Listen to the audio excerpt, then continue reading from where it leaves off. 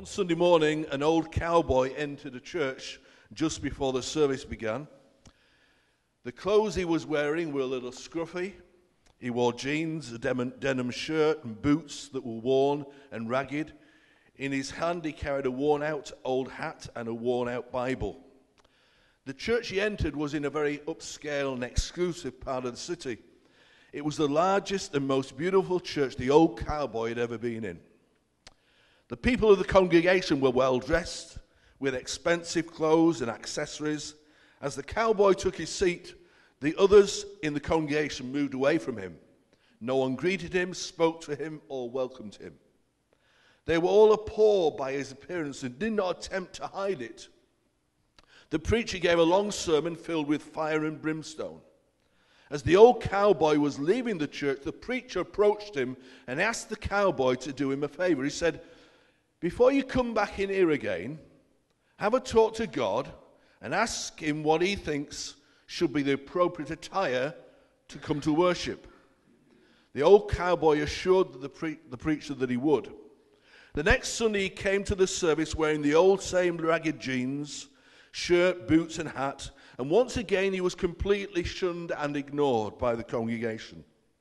The preacher approached the man at the end of the service and said, "I thought I asked you to speak to God about what you should wear before you came back to church." He said, "I did." "If you spoke to God," the preacher said, "what did he tell you the proper attire should be for worshipping in here?" "Well, sir, God told me that he didn't have a clue what I should wear because he's never been here before." The Bible teaches us that if God isn't here, really, we're not doing church. If God isn't here, if God isn't present, we can't truly worship God. If God isn't here, if God isn't present, we're wasting our time. The most important thing we need in worship is the presence of God. We need God to be in our midst. For a few weeks now, we've been looking at the tabernacle, that large portable tent structure at the center, that served as the center for worship for the Israelites as they traveled along their journey through the wilderness to the promised land. And this was the principal message of the tabernacle. It was the place where they worshipped God. It was a place where God's presence abided. That's why it was always placed directly in the middle of the Israelites when they encamped. Because God wanted them to realize he was in the midst. It served as the reminder of God's presence among his people. First of all, there was the outer court. That was the general meeting place where Jews would do business at the tabernacle and were welcome. And in that section, you'd find the brazen altar, the bronze or brazen wash basin or laven. The second area was the holy place. The holy place was the start of the tabernacle proper. This is the area where the priest performed a number of daily duties. In this section, you find the golden lampstand, the table of showbread, and the altar of incense. And the third department was the Holy of Holies. That was sectioned off by a veil, a very big veil or curtain. And inside, you'd find one piece of furniture only, the Ark of the Covenant. And in this section, only the priest could enter and do so only once a year on the Day of Atonement. This morning, I want you to use your sanctified imagination for a few moments. I want you to imagine that you are a priest in the days of Moses. You've just been ordained, and this is your first day on the job. You enter the outer court and offer sacrifices on the altar and wash your hands and feet in the brazen laver. And now you move into the second department, the holy place. It's very quiet here. You look around, you see the light from the lampstand shimmering, and you smell the odor of bread and incense and lamp oil. There are no windows in this section. So the light was provided by the lampstand, which was made of one central lamp shaft or pedestal and 6 branches, 3 branches on either side. So altogether there were 7 lamps providing light for the holy place. In the outer court, the light came from the sun. In the holy place, the light comes from the golden lampstand. In the Holy of Holies, the light was supernatural. It came from God. He was the light. You see, there's something comforting and relaxing about this holy place we're in at the moment. But there's also something majestic. You sense that this is truly a holy place. God is here. As already mentioned, there are 3 pieces of furniture in this room, and each has a sacred purpose. To your right is the table of showbread. Immediately opposite, on your left, is the golden lampstand. And in front, at the back of the room, standing in front of the veil that separates the holy place from the Holy of Holies, is the altar of incense. At different times, it is your responsibility now as a priest to tend the lampstand, to change the bread on the table of showbread, and place incense on the altar. And you know that what you are doing in this room is a special service to God. Have you ever wondered this morning how important light is? Whether it be light found in your room, in your home, whether it be the street lights when you're driving at night, whether that light comes from the sun, the moon, the stars, or even the light that makes it possible for certain outside events to take place in the evening, like sporting events. How many of us have stumbled, tripped, fallen, banged our legs, and even injured ourselves because it was dark and we couldn't see clearly? Light is important for sight, but light is also important for growth. In order for plants and vegetables to grow, one of the ingredients they need is light. Plant nurseries can go out of business because the owners don't understand what kind of light is important for the well-being of the individual species of plants that they're growing. Plants can die without the proper amount of light. Light is really important. Just think what life would be like without light. One of the pieces of furniture in the holy place was the golden lampstand, which is the object of our study or our sermon today. We read about it in Exodus 25, verse 31 to 40, and it's got tremendous symbolism. We're not going to read that passage, but if you want to go home, you can read it. The priest had to tend it every morning and evening so that the rest of the room, the rest of the holy place, was never in darkness. Every morning and every evening, the job of a priest was to make sure its lamp was constantly filled with oil and that its wicks were replaced, and when they burned down, that they were changed, so there's always light in the holy place. As I begin to introduce to you the 3 main truths I want to communicate to you this morning, I want to start by asking and answering the following question. What was the purpose of the golden lampstand? Now, the problem with typology is that you can almost make anything say what you want it to say. So you can be very, very careful. It's easy to read into things and into items and spiritualize them when they were never meant to be spiritualized.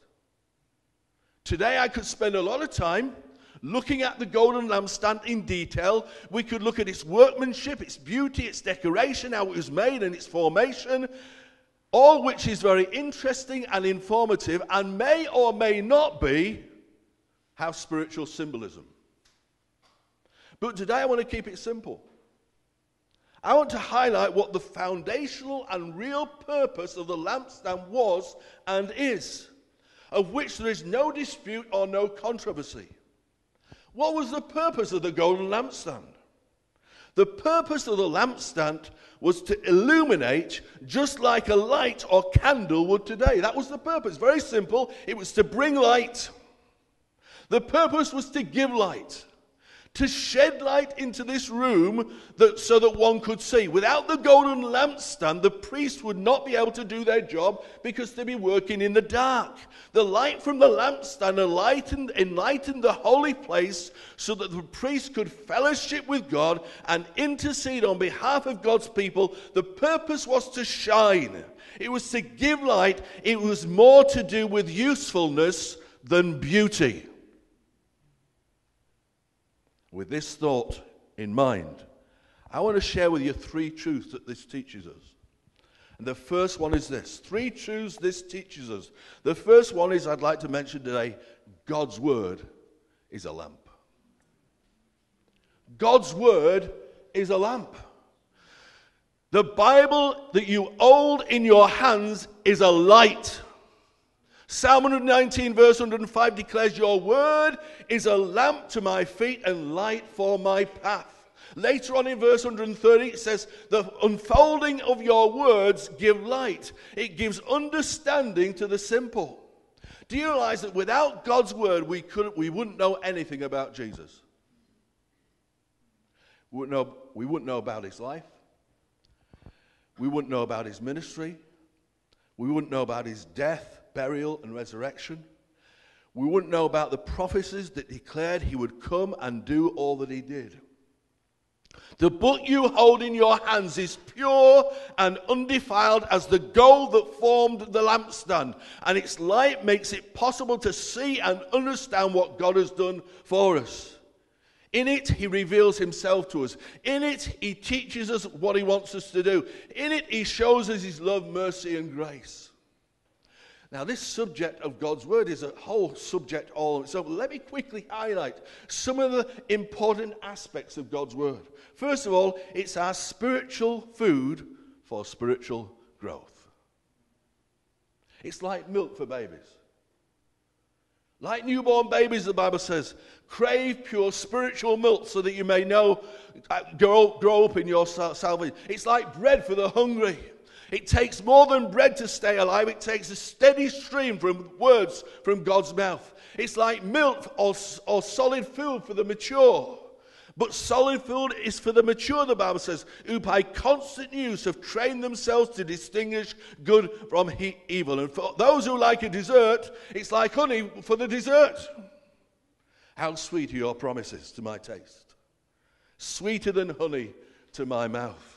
It's like water that quenches our thirst and washes us clean, a life-giving, refreshing, cleansing agent. How can a young man keep his way pure, the Bible says? By living according to your word. Jesus said, you are clean through the word I have spoken to you. It's the seed that God gives us that produces the new birth.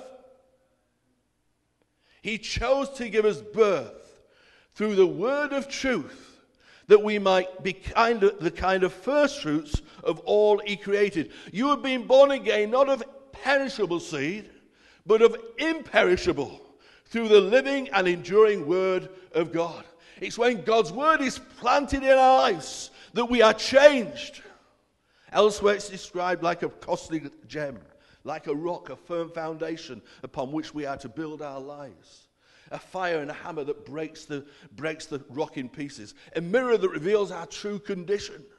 A sword to use in the spiritual battle we are engaged in. A surgeon's scalpel for healing and putting right what is wrong. And when applied and received, it can help us live in spiritual health.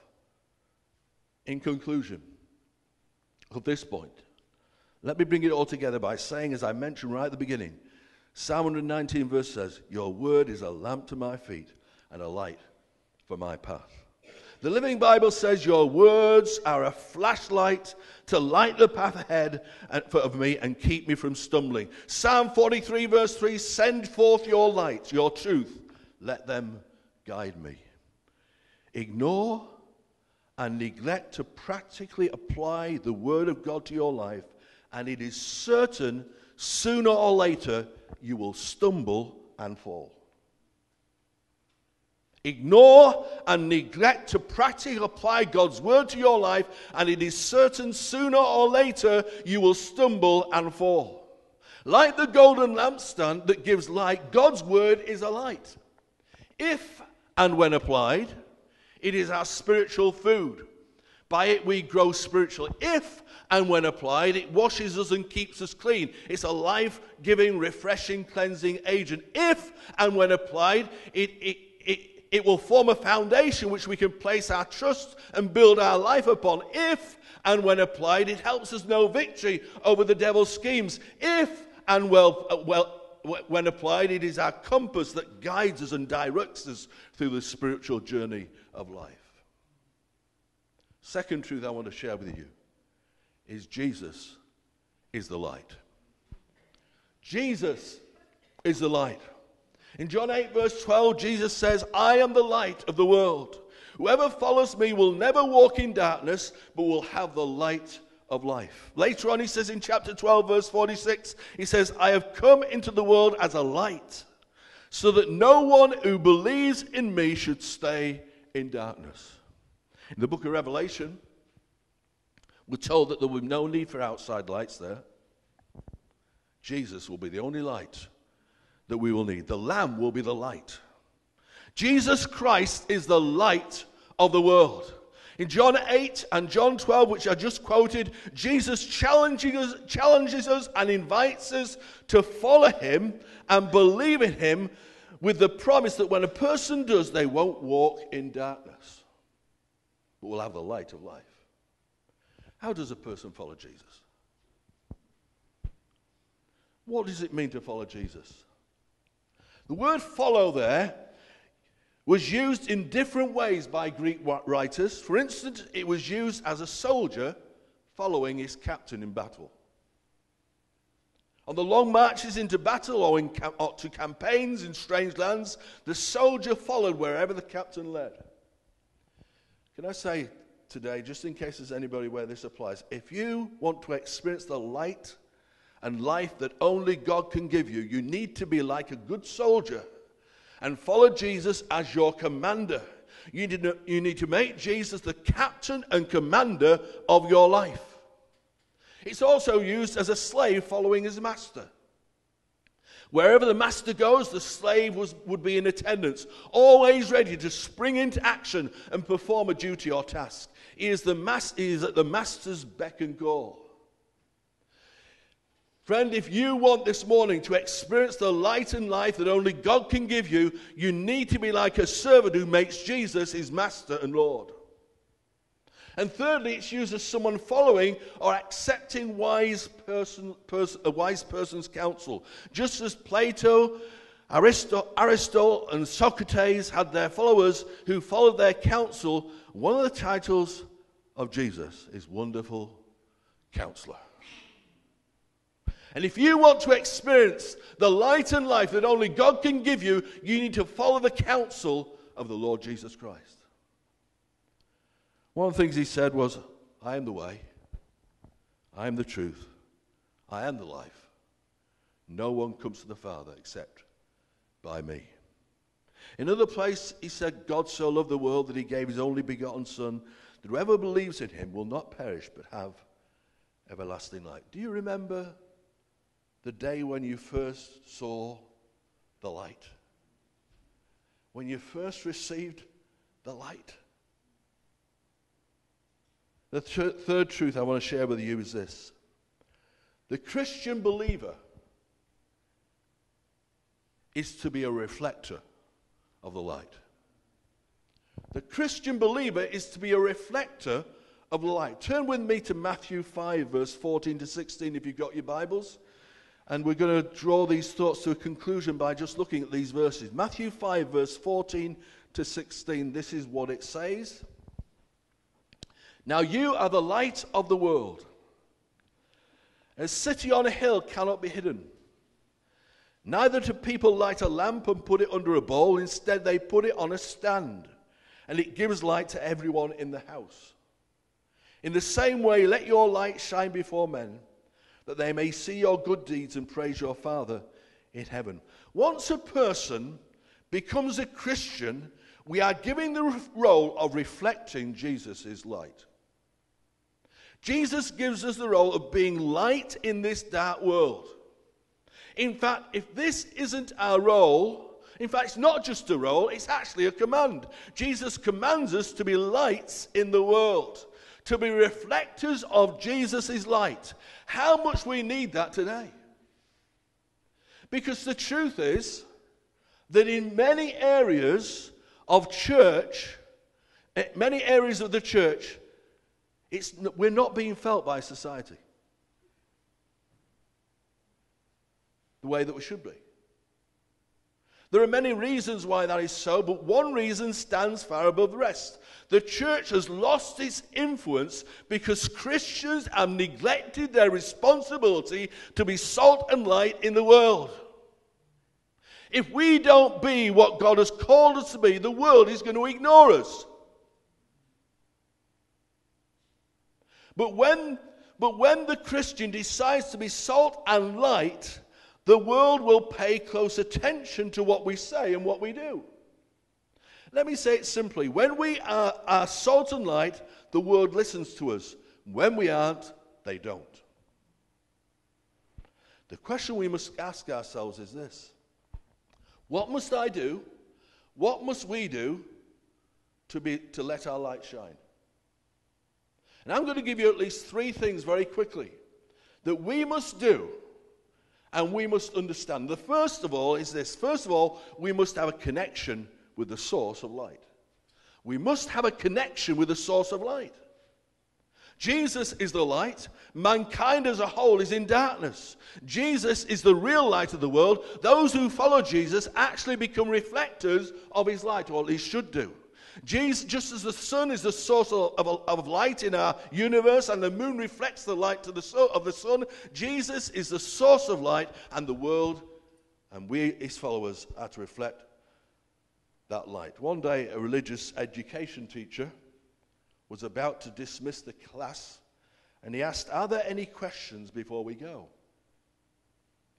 A student's hand went up, and he said, "I'd like to know, what is the meaning of life?"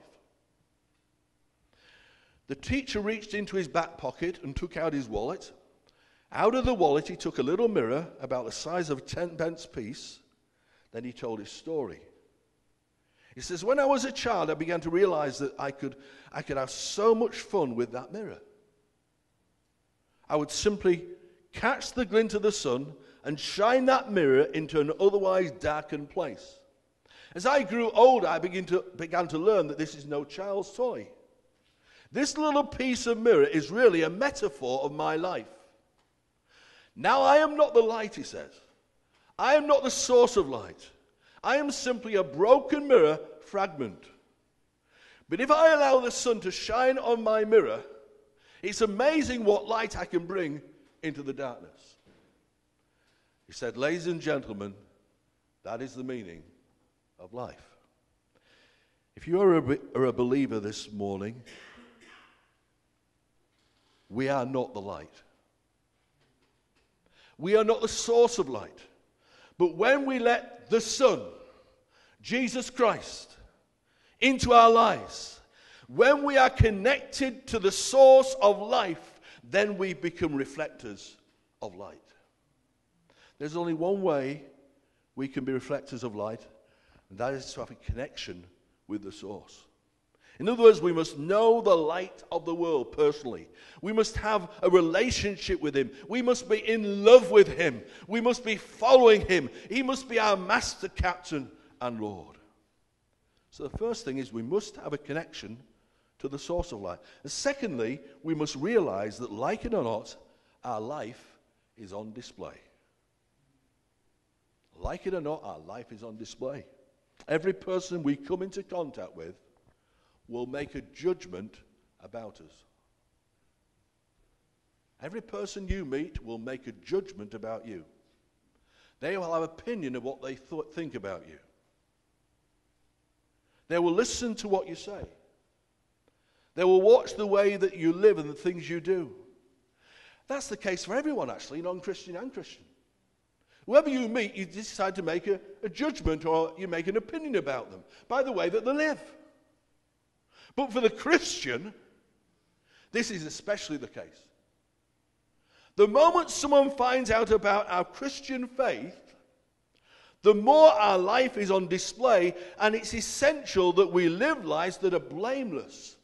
It's essential that the fruit of the Spirit is being manifested in our character and the way that we live.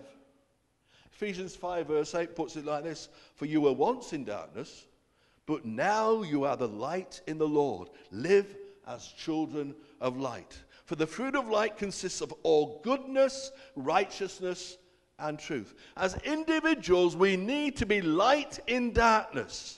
At school, at work, in the home, you may be the only light around. So don't hide it under a bush. Let it shine. Keep burning brightly. Never let it burn out. Those that know the Lord are to shine in the midst of darkness. If our faith doesn't make a difference in the way that we live our lives, we need to repent and get right with God. If our life, the life that we live, doesn't make a difference in the way that we live, we need to repent and get right with God and allow the light of Jesus to shine through. Young boy, about 9 years of age, went with his parents to Europe one summer. Part of their holiday involved visiting some of the great cathedrals of the past. As he visited cathedral after cathedral, he saw the massive stained glass portraits of the disciples and the saints in the window. He was impressed as he stood in these great empty halls, looking through the beautiful stained glass windows. Upon his return, he was asked by his Sunday school teacher what he liked best about the great cathedrals in Europe. He thought for a moment and said, "I love the beauty and the majesty of these great buildings and the colourful stained glass portraits of the saints in the windows." His Sunday school teacher then asked what his definition of a saint was. As his mind thought of the massive, beautiful stained glass windows, he said, "A saint is a person that the light shines through." A saint is a person that the light shines through. Notice in Matthew 5, the simple application of verse 16. Let your light shine before men. The key phrase is before men. You can turn on a light in an empty room and it will dispel the darkness, but it won't affect anybody because nobody's there. Likewise, you can live the Christian life in secret, but no one is going to be helped. If our light is going to shine, it's going to have to shine before men. Secondly, somebody has to see it before it does any good. My third point is finally, we must realize that our light is seen through our good works. Verse 16 says, "Let your light shine before men, that they may see your good deeds and praise your Father in heaven." Now, don't shy away from that phrase, good works. The phrase is used over 20 times in the New Testament. Every time it's used in a favorable way. And while it is true that good works do not earn us salvation, once we are saved, it is a sign of the ongoing work of the Holy Spirit in our lives. In his letter to Ephesians, Paul reminds the believers in chapter 2, verse 8 to 10, "It is by grace you've been saved through faith. This is not from yourself, it is the gift of God, not of works, so that no one can boast. For we are God's workmanship, created in Christ Jesus to do good works, which God prepared in advance for us to do." A student took his car to the garage and told the mechanic something's wrong. "I don't have any lights."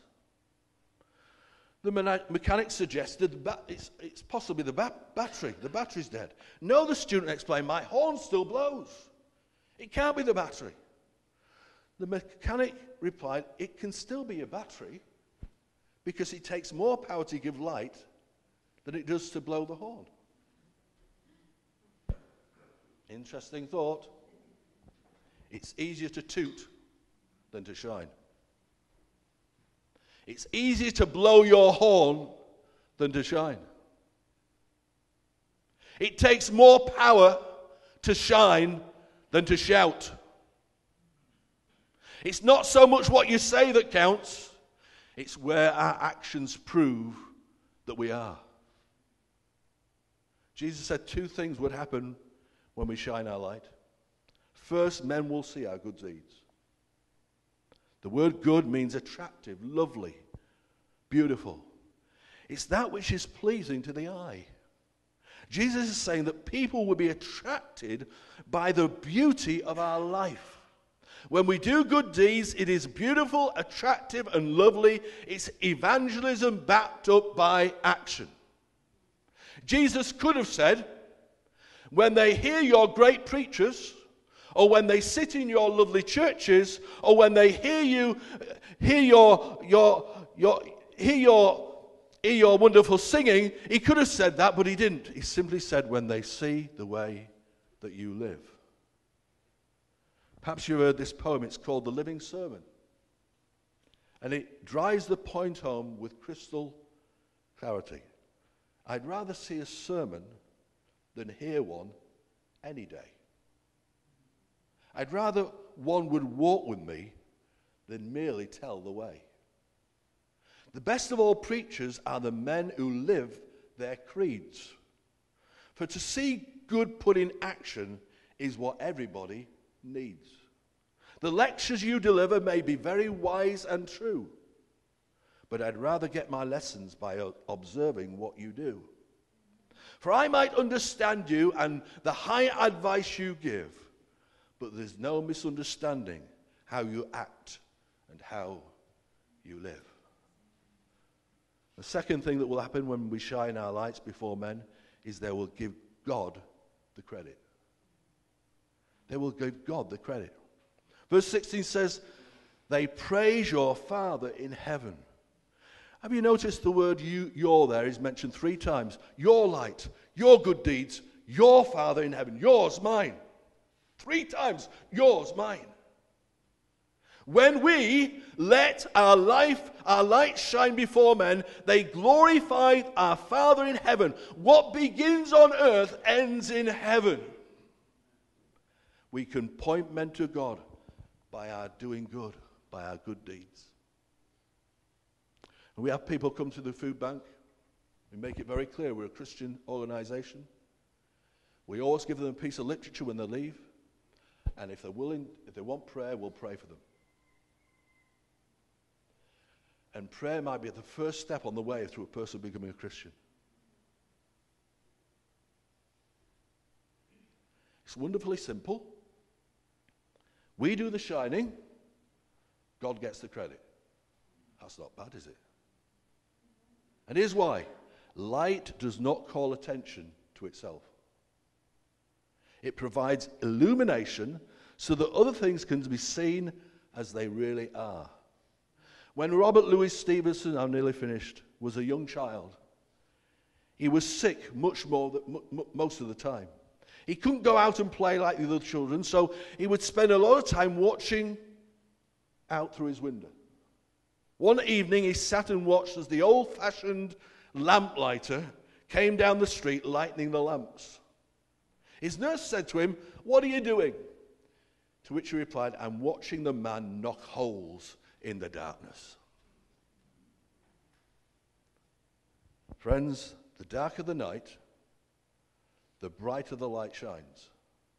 It is precisely when the world is at its worst that the people of God should be at their best. We are made for days like these. I believe that with all my heart. I believe we are made for days like these. In the society and the economic climate that we are living in today, we are made for days like these. And this is our calling. We have been commissioned by Jesus Christ to go throughout our areas of influence, knocking holes in the darkness. This world desperately needs light. The light of the gospel. And one way it can be communicated is through reflecting Christ, who Christ is, and the light of the world in the good deeds and the things that we say and perform. Let's not hide our light under a bowl, but let's illuminate the spiritual darkness around us by the boldness of our speech and the beauty of our life. That certainly involves deeds of everyday kindness. It may mean going out of your way to help a friend. It no doubt involves openly identifying yourself as a Christian and taking some criticism for your faith as you live an unpopular and stand out on certain moral issues. It'll mean that. That's the price we're going to have to pay for, to knock holes in the darkness. Probably cost you some money and some time. But when you do, they won't talk so much about you. They'll talk about Jesus. We can't do everything, but we can do something. And what we can do, we ought to do. That is what being salt and light is all about. The purpose of the golden lampstand was to bring light into what would be a darkened place. Without the light, the priests would not be able to perform their duties. The light needed to shine so that they could see what they were doing and be effective in their service. The light of God's word has the same purpose. It will guide you. God's word will direct you. It will enable you to be the person you should be. God wants you to accept it, to believe it, and apply it. Jesus is the light of the world. He is the ultimate source of light and life. Without him, you will remain in darkness. You will remain in your sin. To know life, real life, to know the peace of God, to know forgiveness of sins, you must accept him and follow him as Lord, and there's no other way, by the way. And finally, for those of you who are believers, we are called to be reflectors of the light. We are to reflect the light of Jesus Christ in the way we live, in the things that we say, in the way we live, and the good works that we perform. God's word is light. Jesus is the light, and we are reflectors of the light. Let's pray, shall we?